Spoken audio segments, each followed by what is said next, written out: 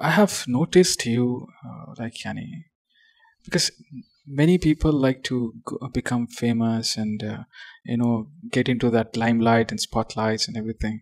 But when we have seen you always and being becoming very simple, grounding yourself and keeping it simple, not going too much, and you giving it out when it is required, and when you have it, you're giving it out, and not taking like any too much of attraction or trying to fake it. So why do you do that, Yani? Why do you step back and keep it simple, Yani? What's the reason? Yeah, so when we started our project with Falak and all this, everything was very active, and we were very full of energy and vision, and changing the world and helping the community. Right? There was a lot of energy, mashallah, a lot of videos and content coming out. And that was an interesting and necessary phase. It was phase also, a good phase. We learned a lot. We produced a lot. Created a big network worldwide, mashallah. But then I realized that sometimes you need to balance activity with stillness. If that balance is not there, then sometimes you can actually go off track. The intention can go off track. This self-check can sometimes be overlooked.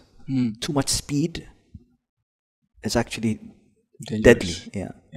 So I felt that we were going at an accelerating pace, if you remember, right? Like this. And I realized that, and Allah makes, subhanAllah, things happen that force you sometimes to slow down. Yes, you remember the circumstances, right? So when I saw that happening, I was like, this is a sign that slow down, right? Slow down. And in fact, it wasn't a slowdown. It was like, come back and go into a cave. Recheck. I felt like it was me going into the cave. Surah Al-Kahf. The young boys going into the cave. I really felt that I needed that cave to go in, just away from everybody. And it reminds me of Ghazali's life also, right? Imam Ghazali, because he was at the peak of his scholarship in Baghdad, and everyone used to look up to him. Sharing. Lots of knowledge, at the peak, right? But even then, again, I'm not comparing myself, astaghfirullah, to Ghazali. I'm nothing like him, but it's a similar idea of retreating, and going within. Because I felt that, I was trying to master the science of mindset and vision and, positive thinking and achieving. It was going more of external. Exactly. And the balance of internal was going off track, right?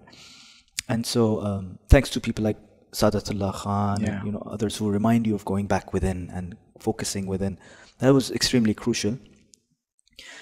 But what I noticed about the internal, it cannot be learned through books. You can get some different experience. It's a different.